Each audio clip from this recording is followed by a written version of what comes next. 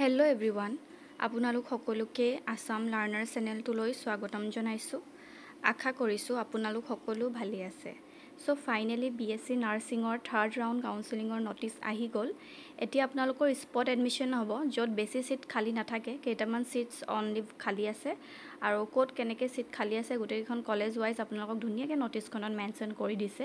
তথাপিতো কিছুমানে দুই এটা পইণ্ট বুজি পোৱা নাছিলে, সো মই ভাবিলো ভিডিওটো বনাই আপোনালোকক বুজাই দিওঁ, ঠিক আছে। সো আপোনালোকে চাই লব গুটেখিনি বস্তু ভিডিওটো প্ৰথমৰ পৰা লাষ্টলৈকে চাব। তাৰ পাছতহে যদি আপোনালোকে কিবা বুজি নাপায় দেন মোক WhatsApp গ্ৰুপত সুধিব বা ডাইৰেক্ট মেসেজ কৰিব পাৰে। কিন্তু ভিডিওটোত কোৱা কিছুমানে কথাখিনি আকৌ ৰিপিট কৰি মোক মেসেজ দি থাকে, সুধি থাকে, তেনেকুৱা অলপ প্ৰবলেম হৈ যায়। কাৰণ মই ভিডিওটো বনাইছো কি কাৰণে আপোনালোকে যাতে কনফিউজন আপোনালোকৰ নাথাকে আৰু মই ভালদৰে ভিডিওটো বনাই দিলে আপোনালোকে সকলোৱে যাতে বুজি পায় তাৰ বাবেহে মই ভিডিওটো বনাইছো। আৰু আপোনালোকে ভালদৰে নাচাই স্কিপ কৰি চাই তাৰ পিছত মোক কোৱেশ্চন কৰি থাকে, তেনেকুৱা অলপ প্ৰবলেম হৈ যায়, ঠিক আছে। সো এই বস্তুটো আপোনালোকে সকলোৱে মন কৰিব, কাৰণ মইও আপোনালোকক হেল্প কৰিবলৈহে আগবাঢ়ি আহিছো। সো আপোনালোকে কোঅপাৰেট কৰিলে ভাল লাগে। এতিয়া বস্তুখিনি আপোনালোকে চাই লওক কোড কেনেকে সিটস খালি আছে। ফাৰ্স্ট কথাটো আপোনালোকৰ এটো স্পট এডমিশন হয়। সো 30 সেপ্টেম্বৰত পতা হ'ব, এটাৰ পৰা থাকিব আৰু এটো হ'ব ডিএমই অফিসত, যোনখন আপোনালোকৰ যেটো 6 মাইলত আছে খানাপাৰা গুৱাহাটীৰ, তাত হ'ব 1 বজাৰ পৰা। ওকে, এতিয়া সক যিখন গুৱাহাটীত থকা জিএমসি আন্ডাৰত থকা যিখন নাৰ্সিং কলেজ হয়, regional nursing college of nursing, হেখনত আপোনালোকৰ কোনো ধৰণৰ সিট খালি নাই, সব 00 দেখাইছে, আপোনালোকে চাই লওক। দেন ডিব্ৰুগড়ৰ যিখন কলেজ হয়, ডিব্ৰুগড়খনত আপোনালোকৰ সিট খালি আছে ইউআৰৰ কাৰণে এটা সিট, ওবিসি এমওবিসি এনসিএল থকাখিনিৰ কাৰণে দুটা সিট, এসসি কাৰণে নাই, এসটি প্লেনছৰ কাৰণেও নাই আৰু ইডব্লিউএছ সকলৰ কাৰণে এটা সিট খালি আছে। ওকে, বিএসসি নাৰ্সিং কলেজ শিলচৰত আপোনালোকৰ জেনাৰেলৰ কাৰণে দুটা সিট খালি আছে, ওবিসি কাৰণে এটা, এসসি কাৰণে এটা, বাকি এসটি প্লেনছ আৰু ইডব্লিউএছৰ কাৰণে সিট খালি নাই। দেন আহিলে যোৰহাট। এতিয়া সক যোৰহাটৰ ইয়াত এটা সিটে লিখিছে ওবিসি কাৰণে, কিন্তু আৰু কেইটামান সিট খালি আছে, 5টামান সিট খালি আছে, যেটো আপোনালোকে ক্যাটাগৰি ওয়াইজ হেতু সিট পাব। সো এইখিনি বস্তু পাছলৈ মেনশন কৰা আছে, মই বুজাই দিম, আগে এইখিনি আপোনালোকে বুজি লওক। যোৰহাটৰ ওবিসি কাৰণে ইয়াত এটা সিট খালি আছে বুলি দেখাইছে। দেন যিখিনি BSc nursing college of Kokrajhar হয়, তেওঁলোকৰ কাৰণে জেনাৰেলৰ এটা সিট খালি আছে, ওবিসি এমওবিসি কাৰণে 5টা, তাৰ পাছত এসটি প্লেনছৰ কাৰণে এটা সিট খালি আছে। টোটাল আপোনালোকে এইখিনি সিট হয় খালি আছে, টোটাল 16টামান সিট খালি আছে। সো আপোনালোকৰ যিখিনি এনেকে চাই পিনে আপোনালোকে যাব পাৰে, যিখিনি ৰেংক মাতিছে ৰেংকখিনি আপোনালোকে চাই লওক।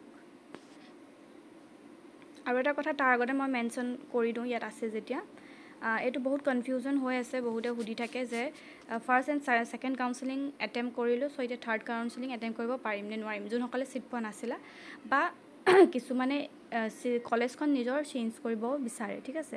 এতিয়া তোমালোকক যিখিনি ৰেংক মাতিছে সেইখিনি মতেহে তোমালোকে থাৰ্ড কাউন্সেলিং যাব পাৰিবা, কিন্তু তোমালোকে যদি নিজৰ ইনষ্টিটিউশনখন মানে কলেজখন চেঞ্জ কৰিব বিচাৰা দেন তোমালোকে থাৰ্ড কাউন্সেলিংটো মানে এটেম্প কৰিব পাৰিবা। ওকে, ইয়াত এইটো পইণ্ট লিখি দিছে, চাই ল'বা। Those candidates who already got admitted after first and second counseling and are willing to change their institution as per available vacancy in order of merit may also appear in the third counseling. তোমালোকে যোনসকলে ইনষ্টিটিউশনখন change কৰিব বিচাৰিছা তোমালোকে third কাউন্সেলিংটো attempt কৰিব পাৰিবা। Okay, then next পইণ্টটো তোমালোকে চাই লোৱা। Candidates who are satisfied with their allotted institution during the first and second counseling need not to appear in the third counseling. মানে তোমালোকে যদি নিজৰ সিটটো মানে যোনখন কলেজ হয় তাত স্যাটিসফাই হৈছে তেতিয়ালে তোমালোকে থাৰ্ড কাউন্সেলিং এটেম্প কৰিবলৈ নালাগে, এটো কোনো কম্পালসৰি নহয় যে থাৰ্ড কাউন্সেলিংটো এটেম্প কৰিবই লাগিব বুলি, ঠিক আছে। সো বাকি এটো প্যাৰাগ্ৰাফত তোমালোকক যিখিনি ডকুমেন্টস হয় এইখিনি কথা কৈছে, মই এইখিনি লাষ্টত তোমালোকক কৈ দিম। এতিয়া কাক মাতিছে ৰেংকসমূহ চাই লোৱা। অল ক্যান্ডিডেটস মাতিছে 204 লৈকে যাৰ ৰেংক আছে তোমালোকে যাব পাৰিবা। Then candidates belong to OBC সকলৰ 709 আপ টু 709 যাৰ ৰেংক আছে আপোনালোকে যাব পাৰিব। সো থাৰ্ডটোত এসটি প্লেনছ সকলে তোমালোকৰ যদি 904 লৈকে ৰেংক আছে তোমালোকে যাব পাৰা।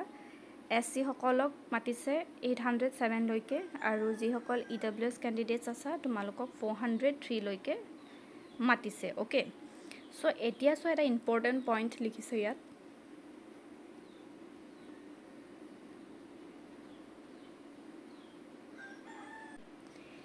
যিসকল তোমালোকৰ মৰাণ মোটাক এটো পইণ্ট চাবা মই এটো বুজাই দিছো যিসকল মানে ক্যাটেগৰী মৰাণ মোটাক টাই আহোম চুটিয়া কোচ ৰাজবংশী তোমালোক আছা মানে এটো ক্যাটেগৰীত বিলং কৰা সো তোমালোকৰ কাৰণে BSc নাৰ্সিং কলেজ অফ জোৰহাটত যিখন নাৰ্সিং কলেজ আছে তাত কেইটামান সিট খালি আছে সবৰে এটা সিট খালি আছে চাইলোৱা মৰাণ সকলৰ এটা সিট খালি আছে মোটাক সকলৰ এটা টাই আহোম সকলৰ এটা চুটিয়া সকলৰ এটা আৰু কোচ ৰাজবংশী সকলৰ এটা সিট খালি আছে টোটাল 5টা সিট এখনত খালি আছে যেহেতু ওপৰত আৰু এটা সিট OBC কাৰণে খালি আছে বুলি তাত লিখিছিলে যিসকল মানে এটো বিলং নকৰি পিনে OBC কাৰণে হেতুটো এক্সট্ৰা খালি আছে বুলি লিখিছে দেন আকৌ ইয়াত এনেকে তোমালোকক ক্যাটেগৰী ওয়াইজ সিট খালি আছে বুলি কৈছে সো তোমালোকে যদি এটো ক্যাটেগৰীৰ পৰা বিলং কৰা দেন আৰু এটো ৰেংক এইখিনি ৰেংকত যদি পৰিছা OBC যিমান লৈকে মাতিছে সো তোমালোকে যাব পাৰা থাৰ্ড কাউন্সেলিংটো ঠিক আছে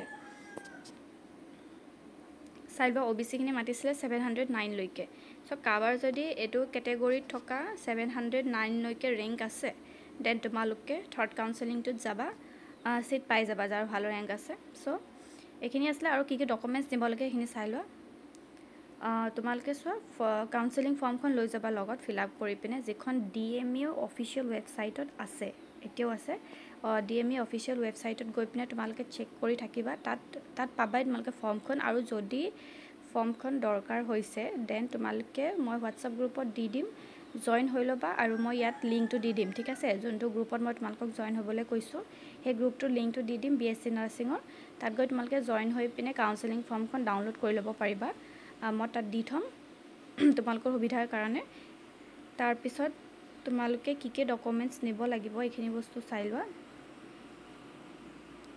ইয়াত লিখি দিছে ডকুমেন্টস খিনি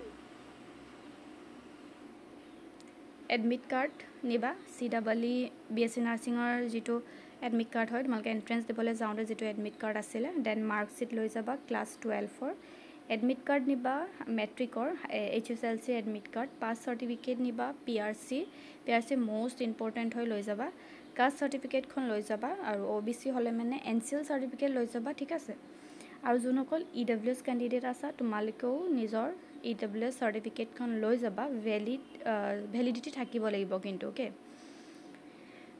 দেন তোমালোকে এখিনি আছে ডকুমেন্টস তাৰ পিছত আদাৰ ৰেলেভেন্ট ডকুমেন্টস বুলিও কৈছে সো তোমালোকে নিজৰ এটা ID প্ৰুফ লৈ যাব পাৰা ফটো কে কপি মান লৈ যাবা যাতে দৰকাৰ হলে দিব পাৰা ওকে আৰু যোনসকলে কলেজখন চেঞ্জ কৰিব বিচাৰিছা যোনসকলে কলেজখন চেঞ্জ কৰিব বিচাৰিছা তোমালোকৰ এডমিশন যেহেতু অলৰেডি হৈ গৈছে সো পাহৰি নাযাবা তোমালোকে যেটো এডমিশন ৰিসিপ্ট হয় এডমিশন যেটো ৰিসিপ্ট হে ৰিসিপ্টটো লৈ যাবা এডমিশন ৰিসিপ্ট ওকে এডমিশন ৰিসিপ্টটো লৈ যাবা যোনসকলে কলেজ চেঞ্জ কৰিব বিচাৰিছা ৰিসিপ্টটো নিলে হৈ যাব বেলেগ একো তোমালোকে ডকুমেন্টস নিব নালাগে ওকে সো খালি নিজৰ যিখিনি অৰিজিনাল হয় তোমালোকক এডমিশনৰ টাইমত হয়তো মানে ডকুমেন্টস খিনি সাবমিট তাত লৈ লৈছে ওকে সো তেনেকুৱা ক্ষেত্ৰত তোমালোকে হে ৰিসিপ্টটো নিলে হৈ যাব একো প্ৰবলেম নাই তেওঁলোকে গম পাবই যেন তাত তোমালোকৰ ৰাখি থৈছে সো এখিনি আছিল ভিডিওটোত I hope তোমালোকে সকলোবোৰ কথা বুজি পাইছা আৰু যদি কিবা বুজি নাই পোৱা দেন মোক সুধিব পাৰা কিন্তু কথাটো হ'ল কি ভিডিওটো প্ৰথমতে চাই লবা তাৰ পিছত মোক কিবা ডাউট থাকিলে সুধিবা ওকে সো ভিডিওটো চোৱাৰ বাবে ধন্যবাদ